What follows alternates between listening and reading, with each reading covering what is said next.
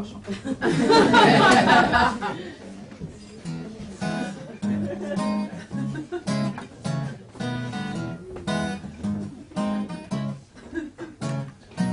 Quand on est à jeun, on compte trop bien ses frangins. On prend les chemins loin du vide, on est lucide. Quand on est à jeun, les cœurs sont des pruneaux d'Agen. On se cogne toujours trop tôt sur le noyau. Quand plus rien ne tourne ici-bas, vaut-il mieux, à défaut d'espoir, boire du rouge ou broyer du noir, lever le coude ou baisser les bras. Éloge de la cuite, ce petit suicide sans suite, juste tutoyer l'échéance, sans conséquence.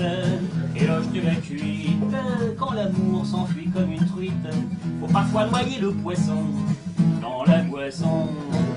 Quand on est bourré, on est mûr pour philosopher, pour tirer la chasse d'eau de la tête, on devient poète. Quand on est torché, on n'arrive plus trop à marcher. Mais c'est pas grave vu qu'on sait pas où c'est qu'on va. C'est l'élixir universel qui rajeunit les vieux cerveaux. Quand tu crois plus au Père Noël, tu peux toujours croire au Père Noël. Éloge de la cuite, l'histoire que nos douleurs s'ébruitent pour défaire les nœuds qui ravagent nos ésophages. Éloge de la cuite, qui rend myope autant que presbyte, et tout devient beau tout à coup, quand tout est flou.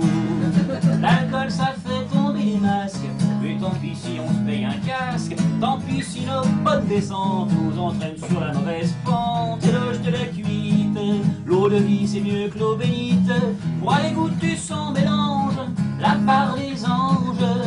Éloge de la cuite, des cow-boys jusqu'aux moscovites, et même en Arabie Saoudite,